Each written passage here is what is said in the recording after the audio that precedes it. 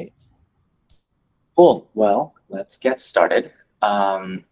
We're very excited to welcome back Kalpesh Krishna, who was formerly an intern here and is now giving us a grant job talk. Kalpesh is a fifth-year PhD student at UMass Amherst, advised by Mohit Iyer, and is like an expert in long text generation, everything ranging from methods for long text generation, conditional generation, decoding practices, evaluation practices, and previously, Kalpesh has interned at various places such as Google, TTI Chicago, and most recently, when Kalpesh interned here at AI2, working on long text evaluation, his research was awarded an outstanding paper at EACL 2023, which we were very excited about. So yeah, really looking forward to this talk.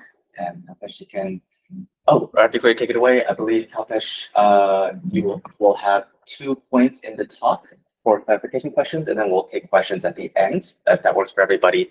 Kalpesh, you can't see the chat or the screen, or can you? I can see just the Tahoma screen, and yeah, that's it. I may be able to see the chat if I press some buttons, but okay, let's not worry about that. So yeah, if there's any chat, I'll moderate it, but I'll try to preserve everything for these 2 checkpoints. And with that, let's let Kalpesh take away. Yeah, thank you so much, Kyle, for the introduction. And hi, everyone. Thank you so much for being here for my talk towards robust long-form text generation systems. I'm excited to share some of the research that I've done during my PhD and some future directions that I'm excited about. So before I begin, a small note. So since this presentation is about long-form text generation, a number of slides contain long-generated outputs. You do not need to read these outputs. I will highlight the relevant parts and explain it in my narration. So let's get started. So now we've all seen the success of chatbots like ChatGPT. It's literally all over the news channels, and it's the first time that AI/ML tech is getting so much public interest from the media. This really begs the question, what makes these chatbots so fascinating? Well, first, you can ask it questions about anything, and it provides you with reasonable-looking answers. These generations are not only grammatically correct, but they're also coherent. But one of the most interesting things is that the generations are long form and novel. And this is quite unlike any AI system before this. So in the age of these large language models, can we say that long form text generation is a solved problem? So let's try to see this by asking these models a question. Explain in-context learning in GPT-3 in simple terms, which is this fascinating concept where language models can perform any new task with just a few example demonstrations in the prompt. And let's look at the outputs from ChatGPT, InstructGPT, and OPT 175 billion for this input prompt. So on the surface, these outputs look really good. But if we look more closely, we can start seeing some critical errors. For instance, ChatGPT says that in-context learning requires fine-tuning the GPT-3 model, which is the exact opposite of what actually happens according to the original GPT-3 paper. On the other hand, InstructGPT is producing a lot of text which is completely irrelevant to the prompt. And more broadly, there are a number of errors present in these generated outputs. These issues are collectively known as hallucination issues. Now, in order to detect these errors and improve our systems, we need a way to evaluate these outputs. Unfortunately, long-form text is really hard to evaluate. Because these answers are so long, it's really hard for human evaluators to assess them correctly. And there's a large output space with many possible correct answers to the same question. And this makes it really hard to develop suitable automatic metrics for this kind of evaluation. A third issue with these current language models is they're a bit like monoliths, and it's really hard to customize their outputs or control them. For instance, in this kind of output, we may want to do things like add scientific references, control the output length, make the text simpler to understand, or make it less speculative. However, current language models do not provide us with any such sliders to make fine-grained adjustments to our outputs. Finally, the rise of these large language models have raised several concerns about misuse and privacy. For instance, there's a lot of worry that large language model outputs will be used by college students to cheat in essays. There's also a growing privacy risk about whether these models can generate the sentences that they were trained on verbatim during inference time. My research is broadly focused on these 4 issues in current text generation systems. In my research, I have focused on empirically identifying these issues in current models, as well as building new algorithms and techniques to help us make progress towards these issues. In this talk, I will primarily focus on 3 of these papers. I will first describe a system that we built for long-form question answering, which achieved a state-of-the-art performance on the official leaderboard at that time. However, despite this excellent performance, a careful empirical analysis of system outputs will reveal several issues related to the model as well as evaluation. The first issue that we will observe is that of off-prompt hallucinations. I will then use that to describe our algorithm RankGen, which is an attempt towards addressing this issue in long-form text generation. Next, I will discuss issues in both automatic and human evaluation of long-form text generation. And I will use that to then describe the LongEval guidelines, which are 3 simple, empirically motivated ways to improve the quality of human annotations. And finally, I will conclude with 2 future directions that I'm really excited about, related to planning in long-form text generation, as well as secure long-form text generation. So let's get started with the first part of the talk. So this is some work I did with Orko Roy at Google AI and my advisor, Professor Mohit Iyer, and it was published at NACL 2021. So before we begin with the actual content, what is long-form question answering? So given an input, often an information-seeking how or a why question, the goal of long-form question answering is to produce a paragraph-long abstractive answer to it, typically 250 to 400 words in length. For example, here's a question about jellyfish functioning without a brains or a nervous system, along with a 327-word answer to it.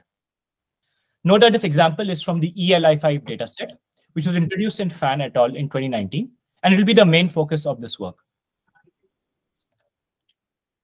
An important aspect of this task is that we are operating in an open domain setting. That is, models must find supporting evidence from a large knowledge source, such as Wikipedia. And this is quite different from extractive question answering settings, like Squad, where a passage is available and it contains the answer word or phrase which can answer the particular question. So in other words, the model must look at a number of Wikipedia articles through retrieval or some other similar process and synthesize the information together for its final answer. So how do we build a system for this task? So at a high level, we adopt a 2-stage retrieve and generate pipeline. So given a question in Wikipedia, we first pass them through a retriever that we built called contrastive realm. This gives us a number of Wikipedia articles which are relevant to the question. In this case, articles about boats, ships, and paint. Next, we concatenate all these retrieved documents together along with the question. And since this can become a pretty long sequence, we pass it through a long-range language model called a routing transformer model, which gives us our final output generation. We optimize both the retriever and the generator on the training set of ELI5, which is our long-form QA dataset. So getting into some details, let's discuss the retriever first. So given a question, we ideally want to map it to its corresponding paragraph from a knowledge source like Wikipedia. However, we do not have this gold data available to us in the ELI5 dataset. However, what we do have access to is the actual gold answers to these questions, which are ELI5 paragraphs, but not Wikipedia paragraphs. But one nice thing is that they're paragraph long and stylistically similar to the Wikipedia articles. So we do this proxy objective, where we map the question to the original answer and hope that this would generalize to Wikipedia paragraphs during inference. We start with a pre-trained neural retriever model called the REL model and train it with a contrastive learning objective using the equation shown here. Here, Q represents question vectors, A represents answer vectors, and B is the mini-batch size that we use. We use large mini-batch sizes of 12,000 QA pairs to have a large set of negatives in the denominator. I will use a very similar objective while developing RankGen and then discuss this equation in a lot more detail. So moving on to the next part, our generative model. So since our inputs are a concatenation of several retrieved documents, they can get quite long and expensive to store in memory. As a result, we use a sparse attention model to attend over this long sequence of text. We use a routing transformer model from Roy et al. 2020, which clusters similar tokens together for self-attention. This model supports a context window of 8,000 tokens, which is long enough for all our applications. Additionally, we pre-trained this model on documents from the Project Gutenberg 19 benchmark, which is a number of novels having words about 70K, having about 70K words per story.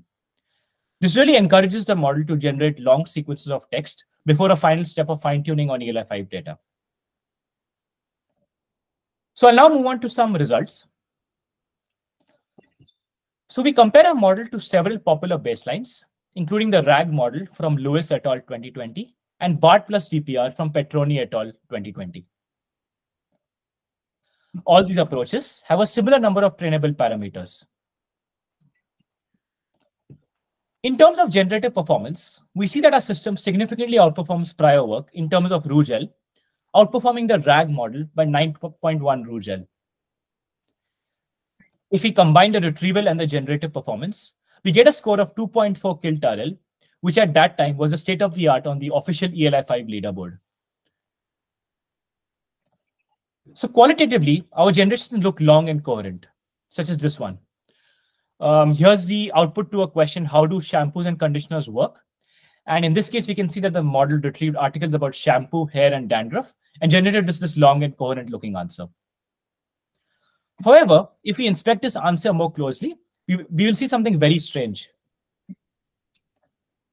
For instance, this answer says that shampoos contain hydrogen peroxide. But this is not mentioned anywhere in the Wikipedia article of shampoos, as you can see on the right side here. I also confirmed this fact from a professional dermatologist, and he said that this is not true. More generally, there are a number of facts in this answer not present anywhere in any of the retrieved documents. And while we trained a model to use retrievals, what it's actually doing is using the knowledge that it learned during training.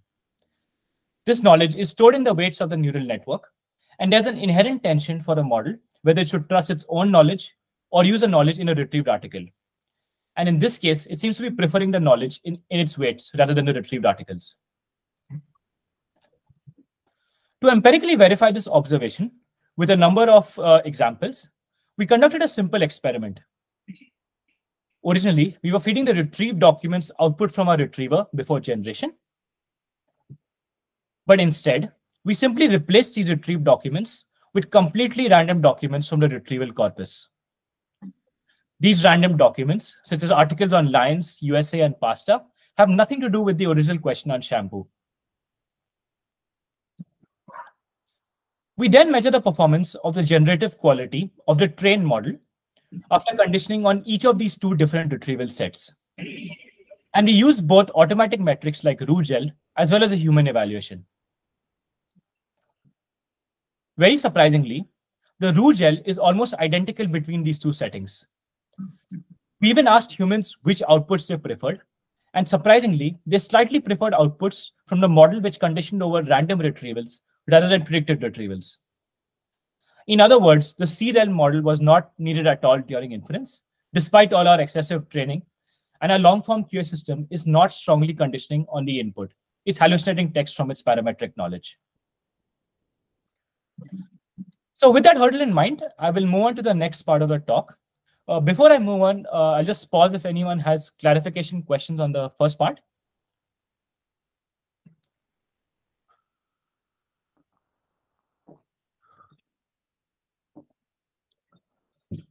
Okay, so I'll just keep moving then. So yeah, I will now move on to the next part of the talk, where I'll present RankGen, which is an algorithm to encourage language models to adhere to the input prompt more often. And after I complete RankGen, I will revisit our work in long-form question answering to discuss some broader challenges with evaluation and how we can address them. So RankGen is some work I did with Yape Chang and Mohit from UMass, as well as John Whiting from Google AI. So in the previous part of the talk, we noticed that our long-form QA system often drifts away from the retrievals that were provided as input to the model.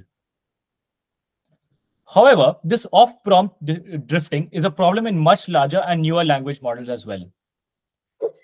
If you'll recollect, in the very first example I showed in this presentation, InstructGPT and OPT were excessively off-topic, and they often miss critical information about the prompt, as highlighted in blue here. We will now try to quantify this problem in large language models using a suffix identification test that we designed, and then use that to motivate RankGen. So consider the story called Peter Pan from the Project Gutenberg 19 benchmark. First, we will highlight a long span of text from this book. This is highlighted in green here and shown on the left side of the screen. And this is roughly 250 words in length and ends in a sentence boundary. We call this span of text a prefix. Next, we will select two more long spans. First, the span immediately after the prefix, highlighted in blue here and called the gold suffix. And second, a similar length span from a different part of the same document, highlighted in red here and called the random suffix. We then ask language models to do suffix identification. Given a prefix, how often do language models prefer the gold suffix over a random suffix from the same book? In other words, how often is the probability of the gold suffix given the prefix higher than the probability of a random suffix given the prefix? We test several language models on this task, including random guessing, GPT-2 XL, GPT-3 175 billion, as well as an upper bound human performance. So moving on to some results. On books in Project Gutenberg 19 or PG19, we see that language models far underperform humans, with GPT-2 XL getting just 72.3% versus humans who get 94.5%. This performance is even worse on Wikipedia. GPT-3 is getting just 67.7%, whereas humans continue to score high and get 91%. Now, if instead of these random negatives, we choose some hard negatives using some heuristics, so we don't sample a random span in red, but just use some heuristics to sample a random span with some to make it a bit harder. We can see that GPT-2 XL does almost as good as guessing, getting like 50.7% on Wikipedia. And humans are still doing really well. Humans are getting 90.5% on the Wikipedia split of this. You may be wondering why these negatives are being preferred. We hypothesize this is because of two reasons.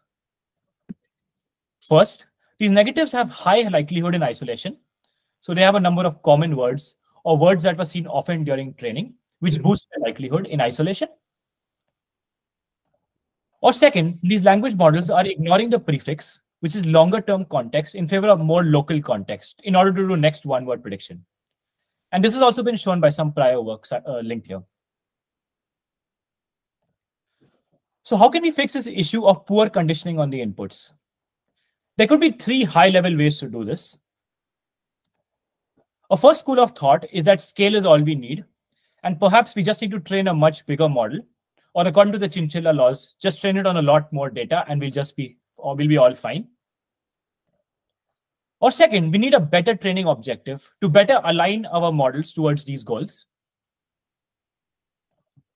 Or third, we have not yet found the right decoding strategy during inference, and our language models are trained perfectly. So in this talk, I'll present a new algorithm for text generation, which we call RankGen, and it lies somewhere between the second and the third school of thought.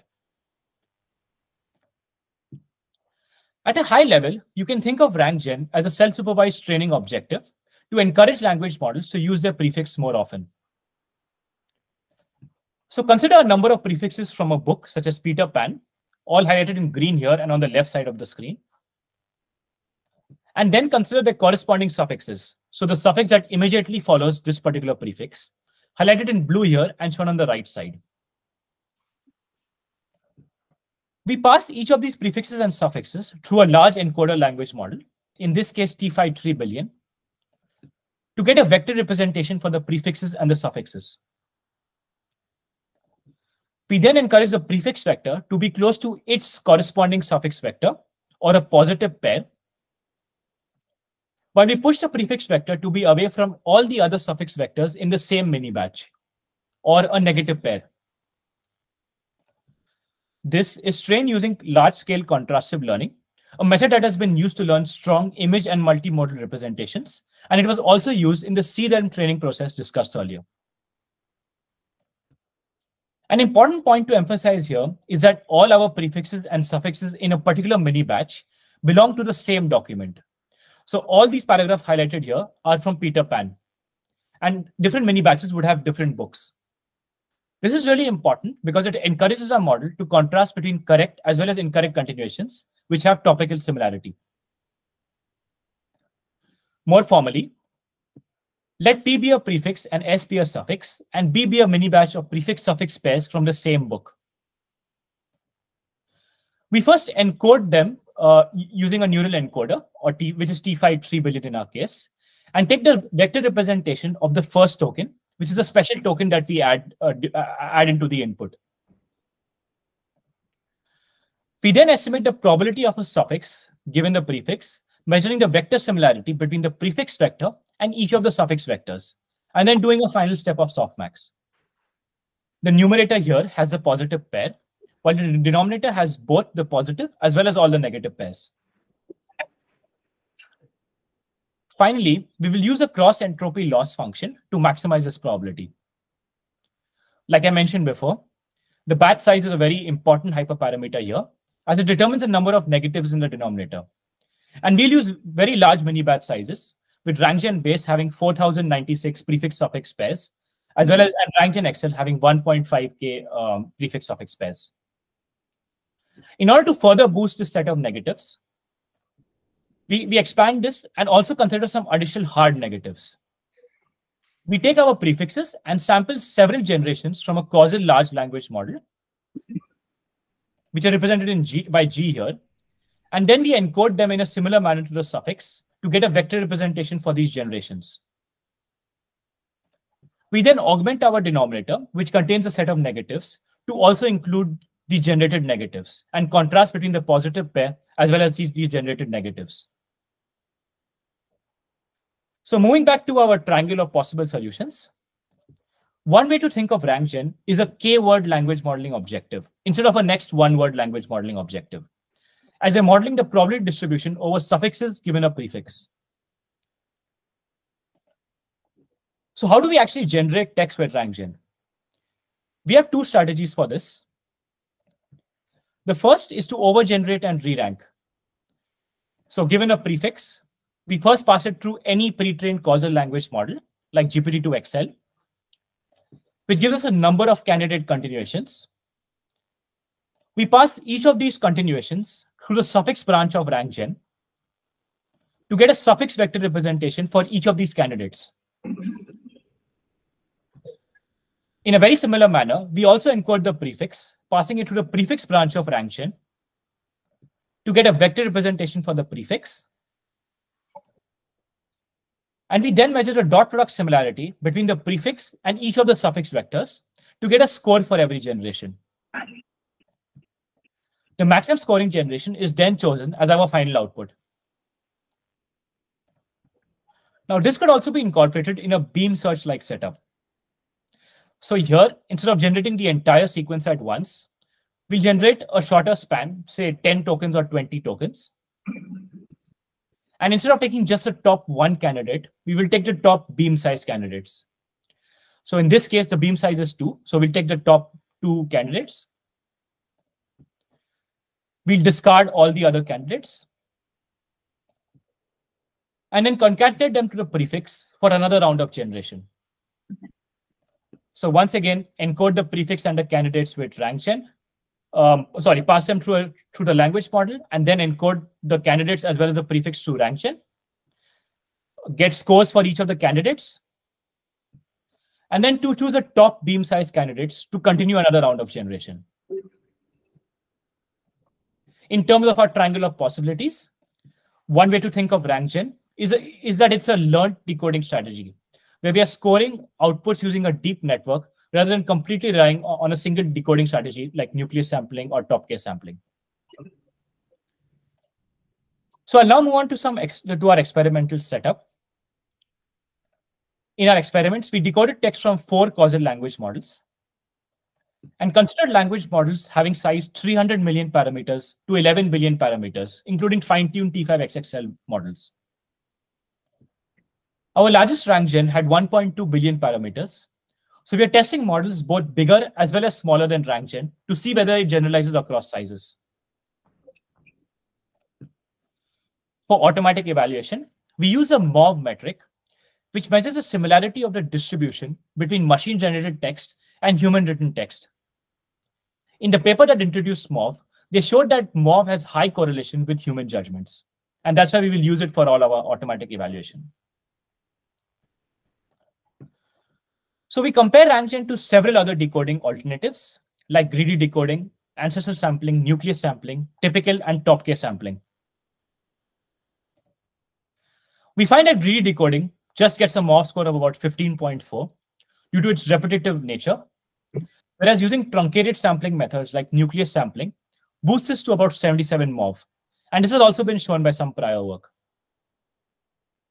However, using RankGen to re-rank 20 nucleus samples boosts this performance to 82.6 MOV with ancestral samples and 83.4 with nucleus samples. And finally, if we use beam search, we can improve this even further to 85.0 MOV. Now, after the release of RankGen, several other newer decoding strategies were introduced. Contrastive search, contrastive decoding, as well as eta sampling, all of them roughly in October 2022. We reran RankGen and compared RankGen against all these newer decoding strategies. We found that RankGen continues to outperform all these newer methods, as shown in this table here. Our experiments so far mostly considered long-form generation in an open-ended setting. Now, what about some other text generation tasks? We also evaluated RankGen on text-to-code generation. So, which is basically given a natural language input, a model needs to generate Python code which solves a particular instructions in the natural language input. We compared RankGen to the Palm coder model, the 540 billion Palm coder model, as well as the Codex model or the Code Da Vinci 002 model. We see that augmenting Codex with RankGen significantly improves performance, improving performance by 3.4 pass@1 on the OpenAI human eval benchmark. And both these numbers are significantly higher than the Palm coder model, which get 36.0 pass@1. We also evaluated the RankGen encoder for non-generation tasks, focusing on the literary evidence retrieval task from Thai et al. 2022. And we see that RankGen outperforms several other popular retrievers like TPR, Colbert, and also the CREL model that we introduced earlier, getting 6.0 recall at 1 versus 2.9 for Colbert. And because human automatic evaluation of text generation is limited, we also conducted a careful human evaluation, comparing RankGen to nucleus sampling. In our initial experiments, we found that evaluation with crowd workers was pretty unreliable. So we conducted the human evaluation, hiring English writers and teachers from Upwork after a lot of careful screening. Overall, we found that they preferred RankGen output 75% of the times over nucleus samples. We also asked them for a paragraph-long explanation explaining why they preferred one output over the other. And this is what they said. They gave a number of nice reasons, like it had more topical similarity, a topical relevance to the prefix, it had better continuity, flow, or chronology. It was also stylistically closer to the prefix on several occasions. We made RankGen really simple to use, and we packaged it as a pip package. Simply run pip install RankGen to install it. And with four more lines of code, you can generate with any of our strategies using any causal language model on Hugging Face, using the code shown here. Okay, so with that, I will move on to the next part of the talk, but I'll pause just once again if anyone has any questions.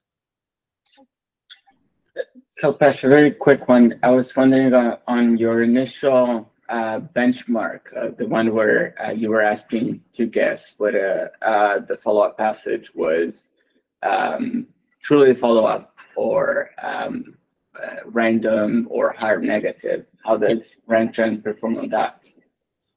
It's close to human performance on that.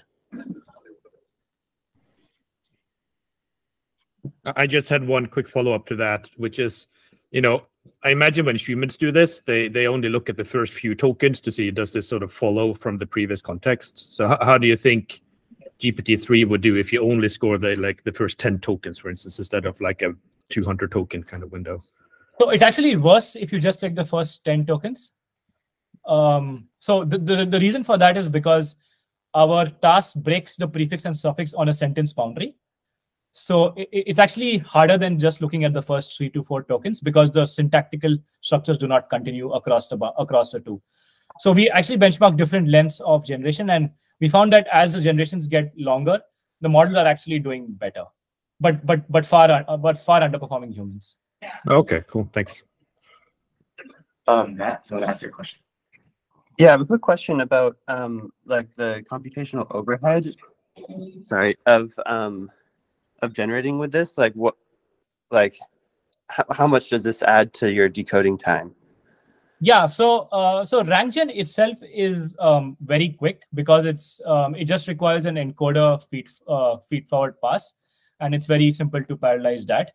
But the bottleneck is actually when we have to generate many sequences of text, which is also an issue with methods like beam search, where many possible continuations have to be generated. Like by beam search, I mean vanilla beam search.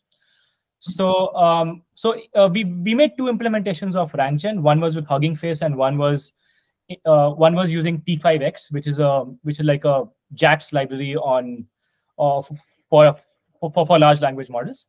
I think in Hugging Face, it took about 5x time if we want to generate 20 candidates, and for T5X, the the slowdown was about 3x.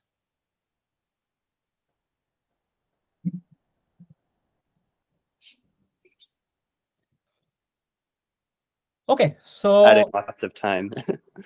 Okay. Oh, so sorry. Oh, sorry. You can go ahead. I'll message you later. Sure. Yeah. And about saving time. So yeah, we have some ideas about how we can like distill this information back into the language models. Yeah, I'm happy to discuss this more offline or after the talk. So okay, so with that, I'll move on to the next part of the talk. So when we were developing RankGen, one of the things we noted was that evaluation is extremely challenging. So automatic metrics didn't exist until the release of MOV, which was towards the end of the project. And my collaborators and I personally spent like many weeks spending our Fridays reading outputs and judging them manually, like doing blind pairwise testing manually. So you may be wondering why we are doing that and why not use something like RankGen. So we will now revisit our work in hurdles and discuss some broader issues with evaluation. So as you recollect, the primary metric that we used to claim state-of-the-art performance on ELI5 was this metric called RankGen. So what is this metric and how does it work? So let's say we have a long form question as well as its corresponding generation. And we assume we have access to a gold answer or a reference written by a human. To find RankGen, what we will do is we will check the token overlap between these two answers, which are highlighted in yellow here. And then we'll measure some kind of overlap statistic, such as F1 score or the longest common subsequence. And this is used to give us a root score between 0 and 100. So in this case, the root score between these two generations is 13.5. And even though this generation looks pretty good, this number looks a bit low. So we wanted to stress test and understand how reliable this metric actually is. And we designed some really simple lower and upper bounds to stress test RankGen. Our first lower bound is called input copying, where instead of having an actual answer, we simply copy the input question statement multiple times. And while this answer is completely nonsensical, we still expect it to have some token overlap with the gold answer because it's referring to words like boats and white, and maybe it can get some RankGen points. Our second lower bound is a random training set answer, random answer from the training set. So while this is completely irrelevant to the question, we expect it to have some stylistic similarities with the gold answer. And finally, as an upper bound, we will compare the root score of one human written answer with another. So now, how do these lower bounds compare to some actual systems like RAG, BART, DPR, and our routing transformer model? So quite surprisingly, these lower bounds are actually really good in terms of RuGel. The lower bound of input question copying is outperforming both the RAG model and the BART TPR, even though both RAG and BART TPR were generating plausible looking answers, whereas input question copying was completely nonsensical. On the other hand, our gold upper bounds are falling short. So with the human written answer getting just 21.2 RuGel. And this is actually lower than the RuGel that our model got. So is our model outperforming the gold reference, and are we like at superhuman performance? We did a human evaluation to reveal, to check whether this is actually true. And we found that they significantly preferred the gold answer, nearly 77% of the times compared to our model. In summary, automatic evaluation for long form generation is very problematic, and human evaluation continues to be the gold standard. But is human evaluation problem-free? Unfortunately, human evaluation as well has a lot of challenges. For instance, Karpinska et al. In 2021 found that humans don't like to read long text. To evaluate a 250-word generation, crowd workers would just take 10 seconds median and often spam the task. Whereas to do the task properly with English writers or teachers, this task would take almost 70 seconds median time. There are also issues of high variability from run to run, as well as low inter-annotator agreement, as shown by some prior work. And these problems are only growing in importance. There's this large effort to collect human evaluation datasets, which are being used to align large language models with reinforcement learning with human feedback. So it's really important to have high-quality human evaluation protocols. So what is current literature doing to address this? To better understand this, in our work, we conducted a comprehensive survey of 162 papers studying long-form text generation. Overall, we found that human evaluation of long-form text generation is rarely done. Only 73% papers, 73% papers did not do any human evaluation. And even the 27% papers who did human evaluation widely varied in their setups as well as metrics for evaluation. In other words, there's a big lack of standardization in prior work. A number of papers who did human evaluation did not follow many of the best practices suggested by Gehrman et al. In 2022. For instance, only 12 out of these 44 papers reported crucial statistics like inter-annotator agreement. These findings motivated us to develop the LongEval guidelines for better human evaluation of long-form text summarization. And I'm happy to share that LongEval recently received an Outstanding Paper Award at EACL 2023. So in our survey, we identified 3 issues with current human evaluation practices. 1, there's poor inter-annotator agreement between different annotators. Second, the task can get quite expensive due to the long length of text. And third, the task can get quite cognitively demanding because the annotators not only have to read the original generation, but also the original source document or references when they're doing this fact-checking process. So in our work, we focus on evaluating the faithfulness of long-form summarization. So given a question and its corresponding generation, we aim to measure how often this generation contained hallucinated facts. So to make things more manageable, we assume that in this setting, the question can be answered from a known source document. So this question is about the plot of the story Muckman, and we assume that we have access to the document Muckman while humans are doing this evaluation. This setting is also called query-focused summarization in literature. So how can human evaluation measure how good this generation is? So the dominant protocol that we found in existing literature is something called coarse-grained evaluation. Here, the entire long generation is read at once, and a Likert scale score is provided to the entire generation, say from 0, 1, 2, 3, 4, 5. A less frequently adopted protocol is something called fine-grained annotation, where instead of annotating the entire text at once, a span of text, such as a clause or a sentence, is highlighted, and this is judged in the context of the rest of the generation. Scores over individual spans are then averaged to get an overall score for the summary. So which of these two protocols is better? We did a careful human annotation study where we annotated the same set of summaries with both coarse and fine-grained annotation. Overall, we noticed that fine-grained annotation gave us much better inter-annotator agreement than coarse-grained annotation, and it reduced the standard deviation of between different annotators from 18.6 to 6.8. And this is very useful if we want to use a human evaluation for some downstream tasks. For instance, in this plot, we're using the human evaluations to measure how good our automatic evaluation metrics for summarization are.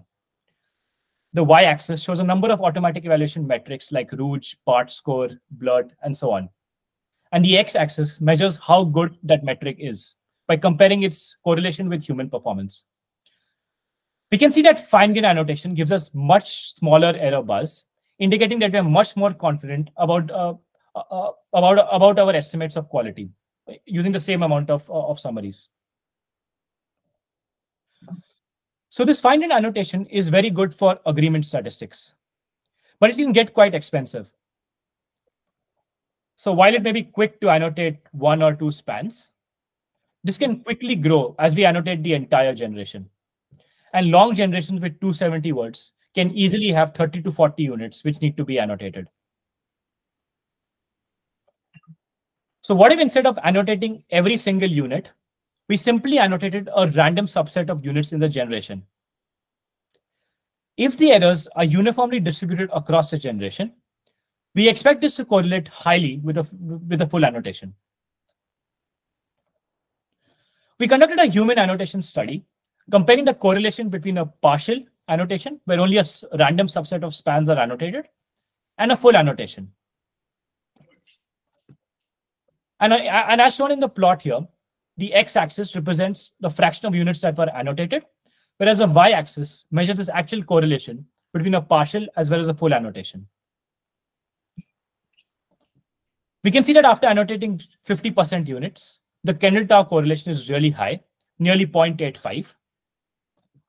And it continues to be high even when 20% units are annotated, reaching nearly 0.75 Kendall-Tau. In other words, annotating just a random subset of spans is an effective way to save annotation costs. Now, finally, if you'll notice, in our discussion so far, we completely ignored the source document, which the annotators need to read in order to check whether facts in the summary are correct or not. One thing you may wonder is that do annotators need to actually read this entire document? This can be quite long, nearly 5,000 tokens in length for this particular story. What if we could automatically highlight sentences in the source document which are relevant to annotating a particular span? In our work, we benchmarked several possible ways to do this alignment using methods like retrievers or semantic similarity systems. And overall, we found that this automatic alignment is useful when the generated span is quite extractive or copied verbatim from the source document. However, the best available aligners get just about 61% accuracy. And this is quite problematic because an incorrect alignment can mislead annotators. So in summary, our overall guidelines are: 1, to improve poor inter-annotator agreement, annotate short spans instead of annotating the entire long generation at once. 2nd, annotate a random fraction of units or spans in the entire generation in order to save annotation costs. And 3rd, to make the task a bit less cognitively demanding for annotators, align generations with the source document. And this is most helpful in some cases like extractive units. We've also packaged LongEval, just like RankGen, as a pip package, which outputs the data in a format fully compatible with the mechanical Turk interface. And you can use this interface with any pool of annotators using the sandbox mode.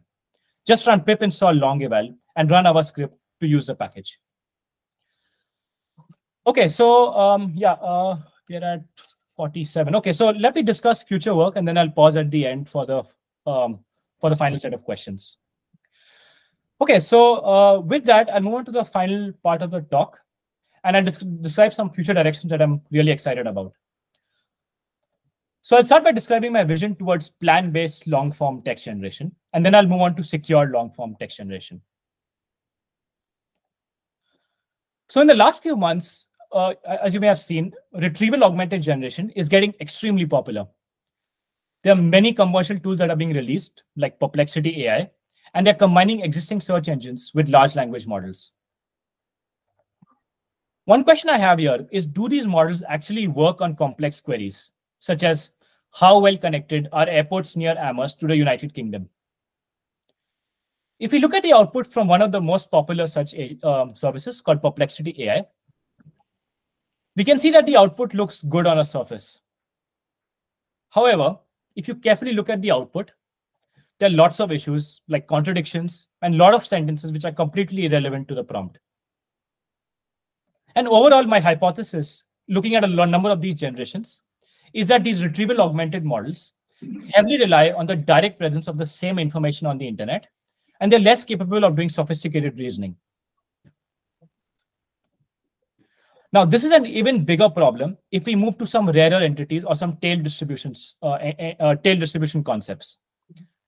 So in this case, if we ask a question about South India and the Middle East, we can see that the entire answer is irrelevant to answering the question.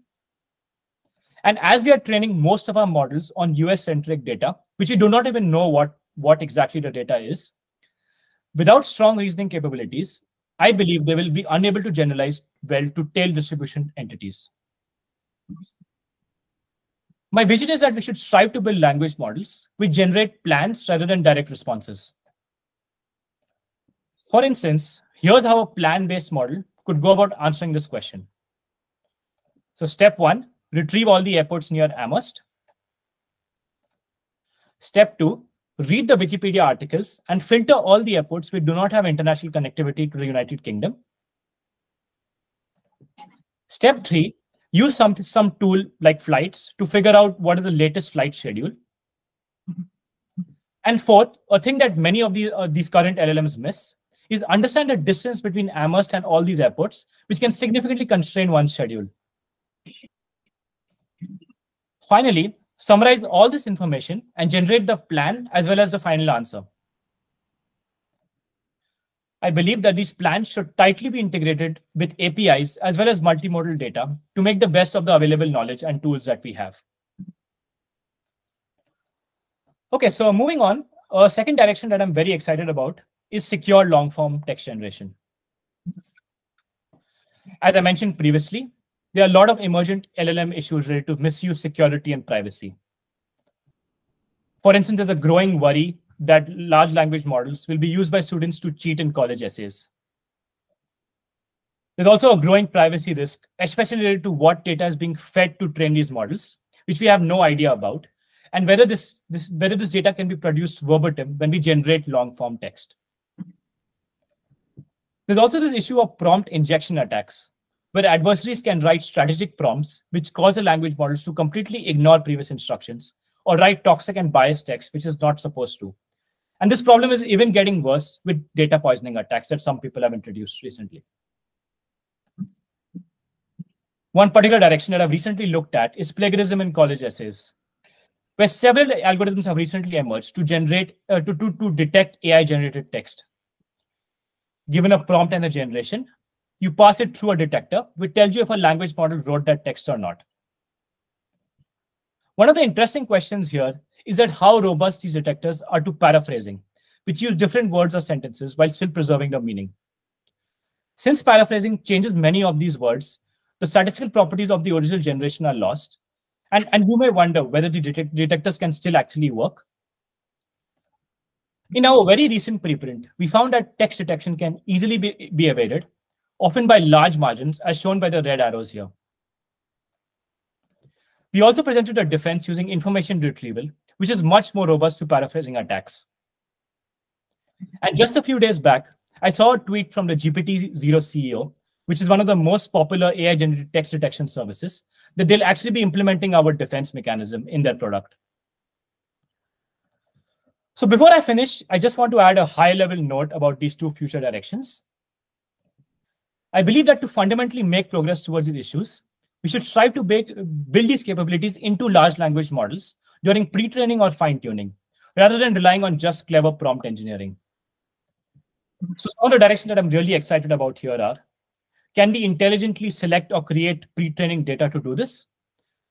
How do the large language model scaling laws relate to these particular goals of planning and secure long-form text generation?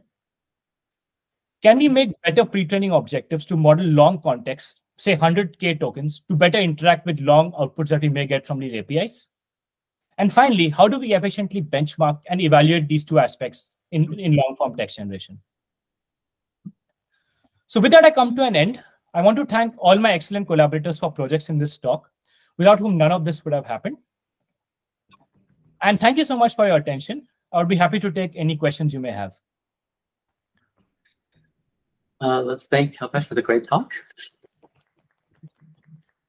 And this would be a good time for questions. I'll take one on LongEval, which I'm curious to hear your thoughts about. There is some work that seems to suggest that you could elicit models to self-evaluate their output, like the thread of work that constitutional AI, the Anthropic is pushing. You can imagine that this evaluation, that protocol that you propose, could also be integrated as part of a generative model.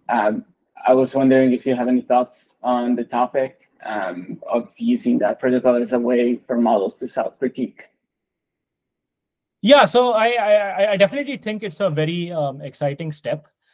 And in some recent work, we had some, so this recent work, FactScore, we have some results in this direction where one model is used to critique another model's outputs. But my general feeling is that like current models are good as like add-ons to human evaluation. I don't think they can completely replace human evaluation. But at the same time, I think like these large language models which are used to critique outputs, they can be quite they can be quite effective in replacing our current set of automatic evaluation metrics. Like I think a lot of them may do a lot better than RankGen, and we can also like get fine-grained. We can also use these large language models to get a fine-grained understanding of why exactly a model is preferring one output or not, because it can generate an explanation. I think it's really important that we ensure in these cases that the large language models actually believe what they are generating. So like their preference and their explanation is aligned. And I think that's also an interesting open area with some exciting recent work. Yeah, I wasn't even thinking about automating evaluation, more around your second line of just an additional way for alignment. Oh, okay. Oh, sorry. Yeah. Yeah, so about alignment, I think the I definitely think it's a very promising direction. We did not test any large language model aligner. We just tested like the more like embedding based methods, and I think we did some BERT based evaluations too, but nothing beyond BERT. I think it's really exciting, and given that large language models can like supposedly handle long context, perhaps like even the long context thing is not a big issue, and we can use them to do this automatic alignment well. One of the downsides of alignment is that if the span is wrong, so if the span on the summary or generation side is wrong, the large language model should be able to say that there's no matching span in the source document. And if it's a mistake there, then it can be a bit dangerous. So yeah, I think like if the large language model is predicting there's no span, it has to be absolutely correct. Otherwise, the amount of errors can go quickly.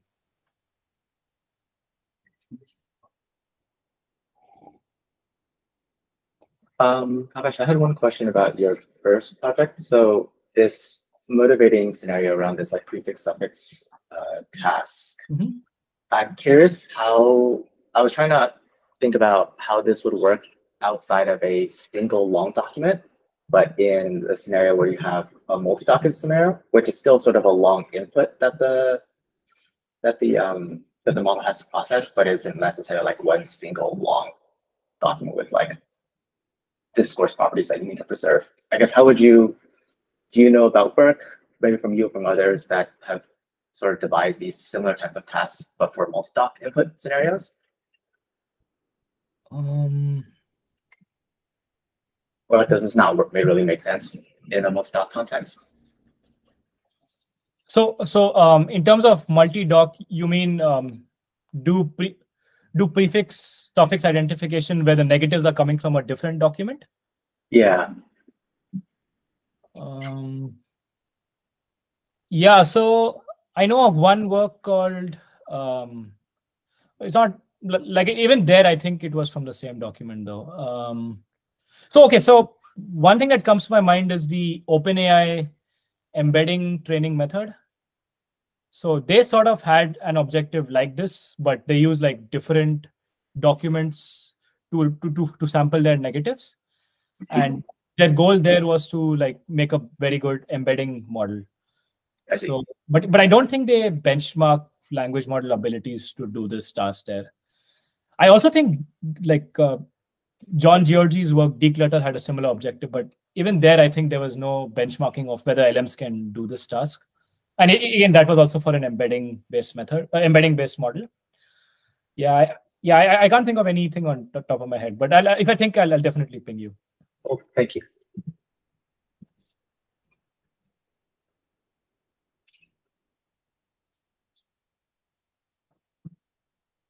One small question since we're on this slide. On the next slide, you hypothesize that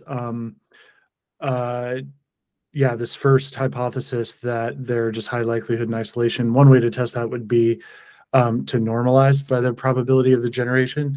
Yes. In the inequality on the previous slide. Yes. Did you try that? Does that work?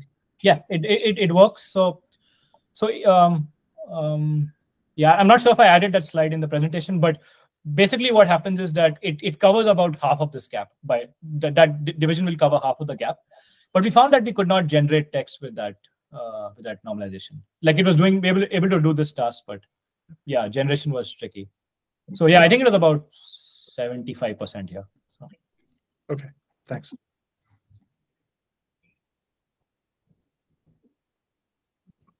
Cool. Well, since it's 10 o'clock, let's thank Kalpesh one more time for a great talk. Yeah, thank you so much for having me. Cool, and for the other one-on-ones that we have for you, Kalpesh. Thanks everyone for joining. Thank you. Bye. Bye.